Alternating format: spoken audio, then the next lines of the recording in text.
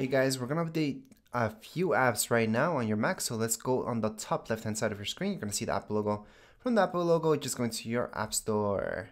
In your App Store, your update should be coming up. That should be your last option. And right here we have three of them.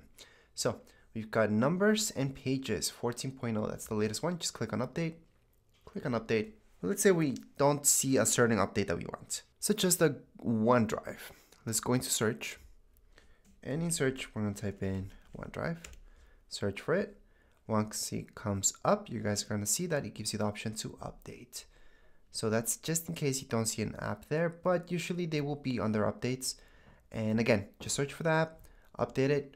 It depends how big the app is, how long it takes. Once it's done updating, you're going to see it coming down here. So updated recently, it's going to say down here. You can see how big this is just by looking at it. So that's underneath 300 megabytes, and this one should be around the same size. Yeah, just under 300 megabytes, and the last one just under 200 megabytes.